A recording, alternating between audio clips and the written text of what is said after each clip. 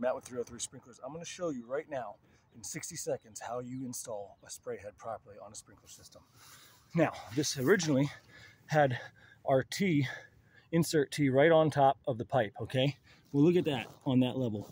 You're going to run that over with a lawnmower or something, which is exactly what happened. So what we're going to do now is, and this is really the only way you should install the sprinkler head, the technology shows you these days that we have a double elbow swing joint with up and down movement, okay?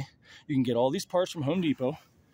I would suggest going to a sprinkler store because you're going to get a little bit higher quality parts. These blue lock fittings are not as good at Home Depot as they are from a distributor. However, the point being, this is the easiest compression fitting, lasts for a long time. I've been installing these for 15 years without any issues.